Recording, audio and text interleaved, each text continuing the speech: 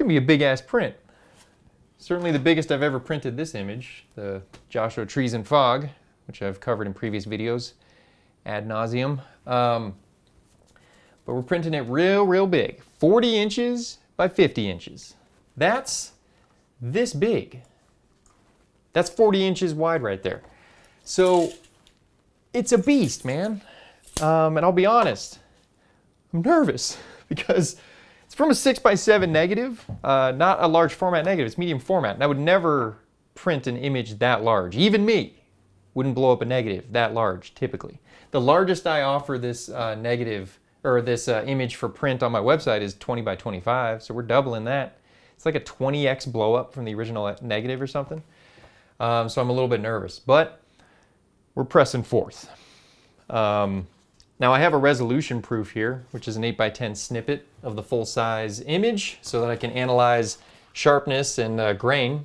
And as I always say, you know, you got to view this from a realistic viewing distance. Don't pull out your loop and start analyzing the grain because it's going to be very disappointing. You know, from this distance, yeah, it's disappointing. But most people are never going to be analyzing the image that close. So realistic viewing distance, I would say this is probably about as close as most people would get because you can just barely get the whole picture in your peripheral. So from that distance, it's passable. You know, it looks like a massive blow up, but it's passable. I know I've done a lot of these videos where I make a print and frame it up. But one thing I never really address in those other videos is the cost of everything. And it's because I'm normally doing it for a client, and I feel like discussing prices and all that kind of stuff would be uncouth, a word that my wife taught me early in our relationship. And I just normally don't want to discuss figures like that. But this is just for my dumb friend. So I'm not charging him anything other than cost of the materials, so I'll tell you what the cost of everything is. The resolution proof, just to start things off, was $13.50. So $13.50 for a little bit of peace of mind to make sure that I'm happy with the sharpening and the grain and the blow up and all that. I'm gonna send this off to my friend to get his approval. So I just want him to know how sharp it's gonna look and what the grain's gonna look like before he splurges on the full 40 by 50 inch print. Now he did a real cool mock-up of the frame, so we know exactly what we're going to do in terms of dimensions. I'm going to do a print floated into a shadow box like I've done many times before with a thin black frame. It's going to be in a square frame, kind of a cool, hip, modern look to it. I've already talked to the framer. I know he can handle it, and we got a quote, and we're all ready to go. I'm going to get the go-ahead from my friend, hopefully, and then I can have the lab start printing the image. We're going to do a pigment print on photo rag paper, and that's what this is made out of, so you want to get the proof made out of the same material it's going to be on. And then I'm going to get it mounted, sent to the framer, and then my friend who lives in Sacramento is going to have to drive down with a freaking box truck or an Econoline van or something. It's not going to fit in my car, so I can't even deliver it to him. So he's going to come down and pick it up with me. When I do a print like this, I like to keep a record these days of the exact process I did for resizing the file and sharpening it. And that's because when I get really good results, like the print just came out fantastic in terms of sharpness and grain, I want to know what I did. So I keep a log book now, basically like a journal of whenever I get a print made, I note down the size I'm printing it at and what steps I took to prep the file for printing. So on this one, I took the original high-res file, which was scanned at 3200 pixels per inch, which is pretty damn big, but it ain't big enough for 40 by 50. It's only big enough for about 20 by 25. But I took that original 3200 PPI file, I applied a smart sharpen at 200% with a 3.0 radius and 20% noise reduction. A couple other adjustments as well. I resized it at that point to 40 by 50 at 300 PPI. So that was actually blowing up the image by like 1.7x. So even the high-res scan was not large enough I had to blow it up with Photoshop. And I used the preserve details option in resample. I then gave it a second smart sharpen of 250% at 4.0 radius with 40% noise reduction. I then went around and cleaned up any specks, dust I saw, and then sent off the proof for the lab to print out for me. Pretty good results. I think for this big of a blow up, I couldn't have done it really any better. So next step, I gotta drop this thing in the mail for my friend.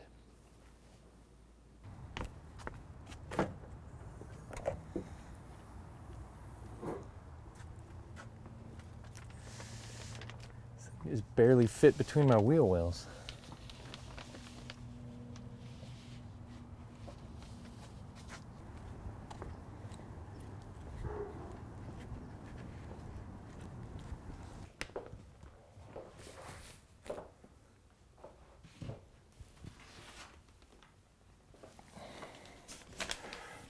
So as you can see, the print is rigid, and that's because it's already been mounted. I actually had Pro Photo Connection do the printing and the mounting.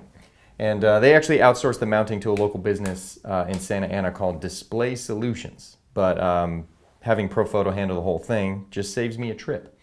So I had it mounted on 3/16" Gator board. And Gator board is just like foam core board, like you used to do your science projects on, but it's much more rigid. And a print this size going into a shadow box style frame needs a pretty rigid backing. So Gator board was the perfect fit. So I haven't seen the print yet. I really hope it's in good shape. Let's open her up.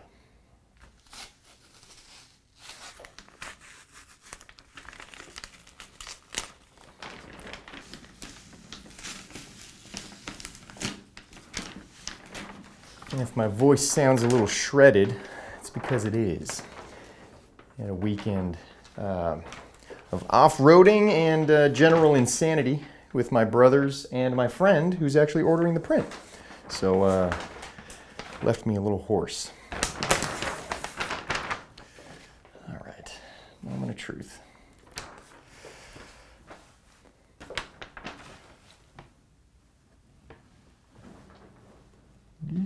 Come on. Okay.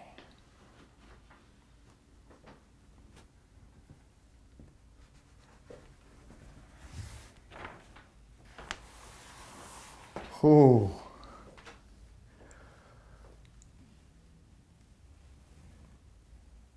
Damn. That is large. Looks good. No damage, no defects, no missing ink, no bent corners.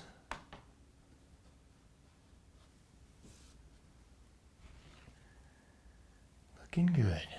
Thank God. All right, I don't want to talk too much over this because I don't want to spit onto it. But in terms of cost, 40x50" print on Photo Rag paper is $333.33. Then mounting on Gator board was $98.80. So this whole thing, grand total, $432.13. Now the framer's not going to have to do the mounting part of it, so that'll save me a little bit on the framing. But the framing, I think, is really going to be the killer in terms of budget here. So now I just got to keep this thing nicely protected and stored at my house here until I can get it to the framer. And as I've talked about in a previous video, you really want to have a framer you've worked with and you can trust when you're dealing with something this intense. So I'm going to be going to Solomon Art, my framer in Fountain Valley. They just do a phenomenal job, and I can really trust them to not scratch this print because there's a lot of surface area for it to scratch. And pigment prints on Hahnemuhle Photo Rag paper are very prone to scratching. So you gotta leave it with someone you can trust. But let's see if we can wrap this thing back up without putting any damage on it.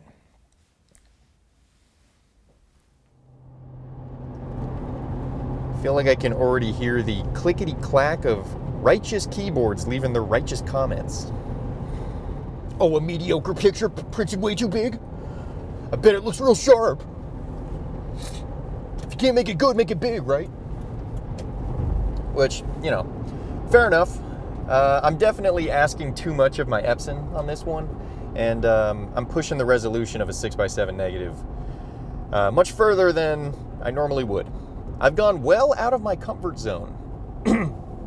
But, you know, fear is for the scared, and courage is for the winners. I don't know what the hell that means. I think I saw that on an ad for a CrossFit gym. Now, but my personal philosophy on all this is, you know, a few things. First off, I like to know where the line is on this kind of thing. You know, how big is too big? How much can I push a negative to make a big print? And how do you know where the line is until you cross it? So it's good to kind of exceed your comfort zone every now and then. And now I have this great experience of blowing up a negative super big, where if I have a client come to me in the future wanting a huge print, I'll have some experience to pull from. You know, I can tell them, this is what you can expect in terms of sharpness. This is, you know, some things to be aware of, some things I'd recommend, what I wouldn't recommend. And also, too, you know, I've been in real good communication with my client,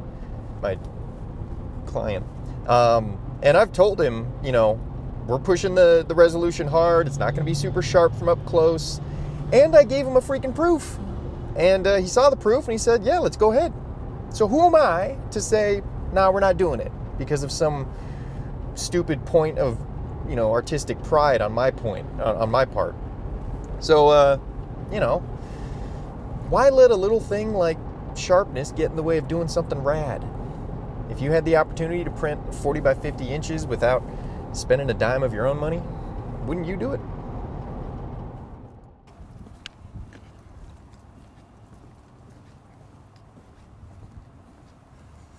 A scant 12 days later, this monster was ready for us.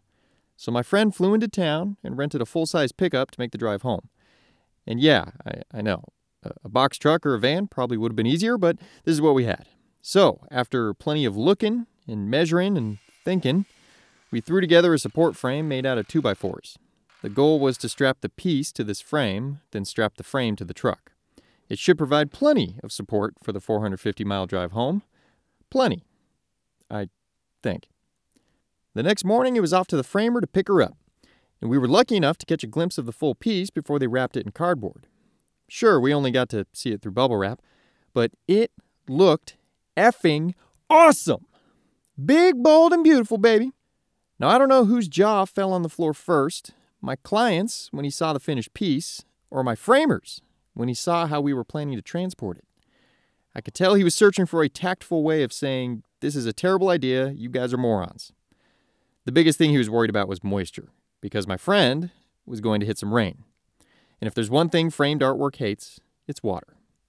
So we bolted over to Home Depot and grabbed 2 queen-size mattress bags so we could double bag it before wrapping it in a tarp.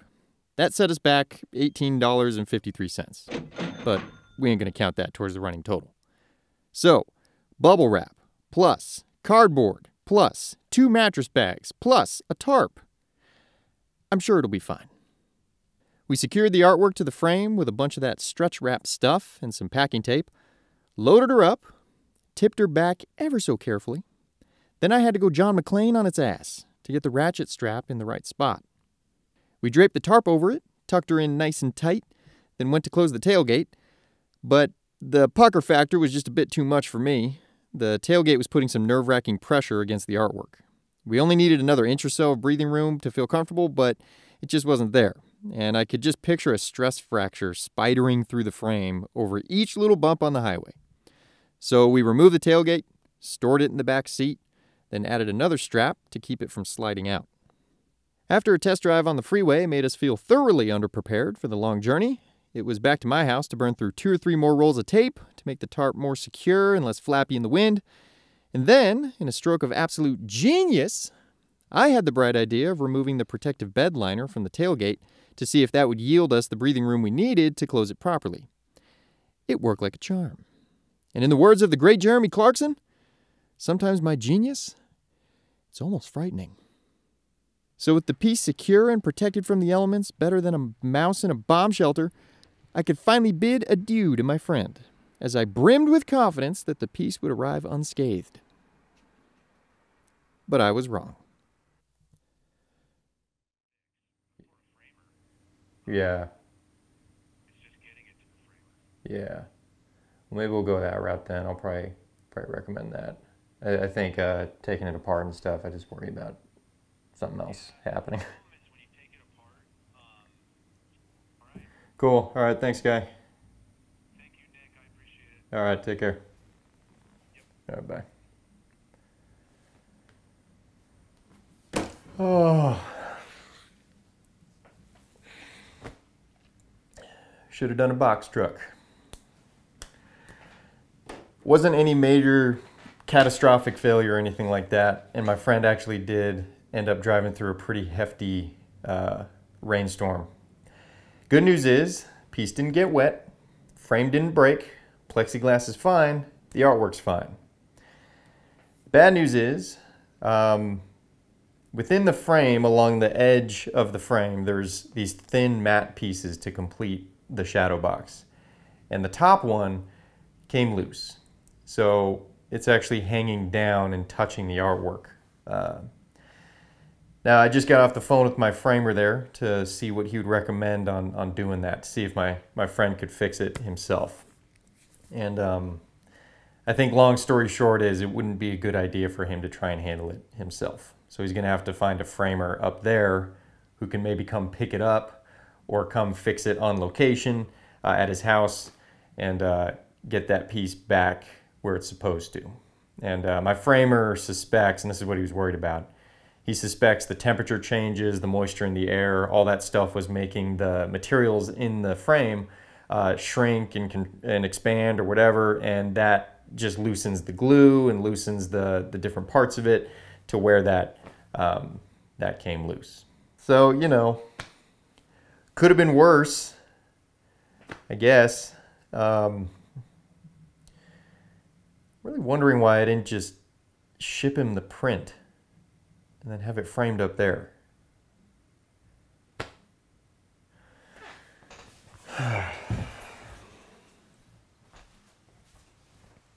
Now, when I said my friend was going to hit some rain, I certainly wasn't expecting this. It was a goddamn deluge. Oh, and by the way, the framing portion of this set us back $950. So this was just a cool $1,395.63 flying 75 miles an hour through the Book of Genesis. NBD, man. And actually, considering how much effing rain fell on this thing, I'm kind of impressed it didn't get a drop on it. Our mattress bags and tarp worked, evidently. So, you know, that's a win. My friend thinks the damage was caused by the temperature change more than the moisture. After all, frigid wind was blasting the edge of the artwork sticking up past the truck bed for over 6 hours. I guess we should have wrapped it in a blanket, too. So my friend had to bring it into a framer up near him that could repair the damage. And this time he rented a van. Because listen, he and I are nothing if not quick learners. Now we know it's not a good idea to transport big-ass wall art in an exposed truck bed. And you can see the damage I was talking about here. All in all, the thing was in pretty damn good shape. It was just that one little piece of border along the top that came loose. Getting that fixed cost $300. But I'm just going to mark that down as an idiot tax and not factor it into the running total, because it was definitely avoidable. So I gotta say, I think this actually could have gone a whole lot worse, which is just another way of saying we didn't F up that badly. The artwork is now safe and sound on its new wall, right at the entrance of their home, ready to punch people in the face as they walk through the front door. Because, come on, the point of a massive print like this is to punch viewers in the face.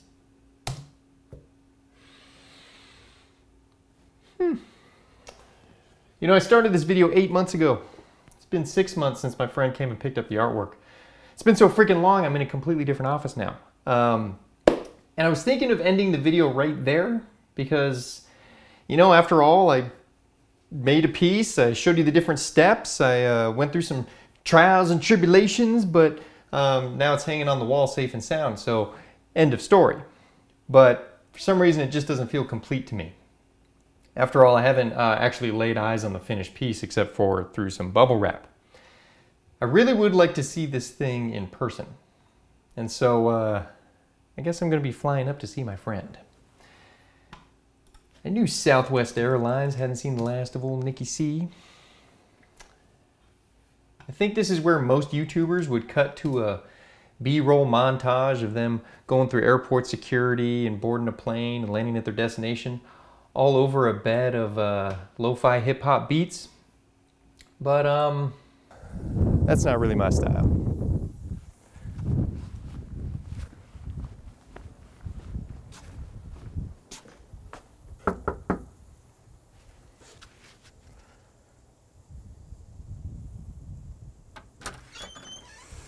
What's up, dude? Holy shit.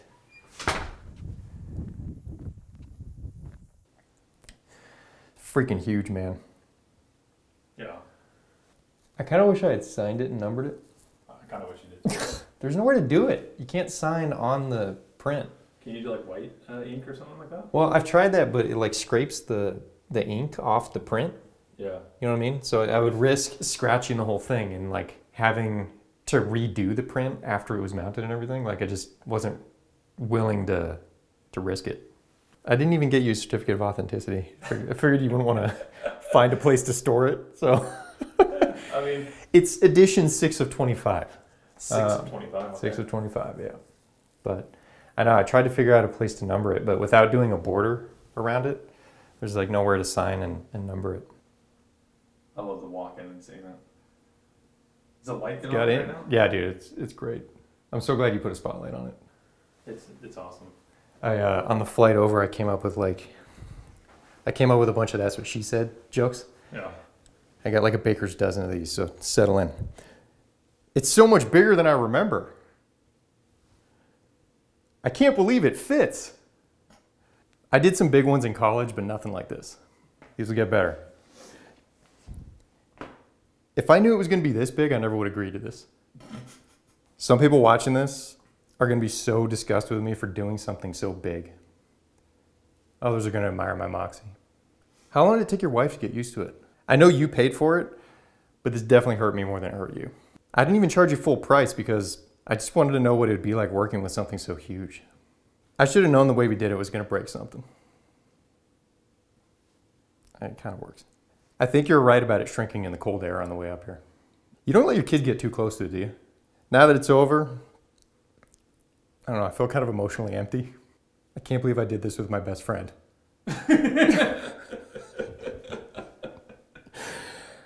All right, I need a drink.